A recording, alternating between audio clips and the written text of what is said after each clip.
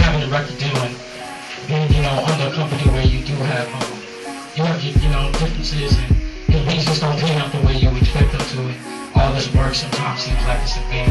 And then you see that it isn't anything. You just gotta keep going. Keep going. Then we'll see what you're doing, and God's gonna put you exactly where you need to be. And you have to think of the things He doesn't do. Me and my partner, Little Eddie.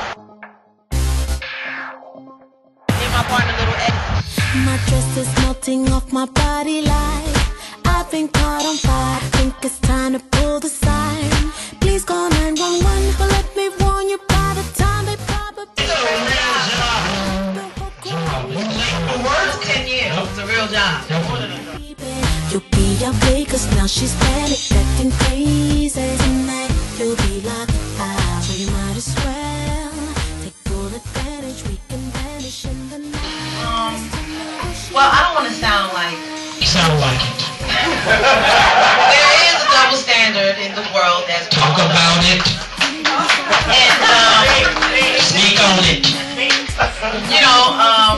there's many times when you show up to the studio. This is when I started. And you're ready to work, and they're ready to go on a date. And you're like, no, put the track on, So it's all those kind of barriers, annoying things. Producers, I'm not gonna say any names, but a lot of male producers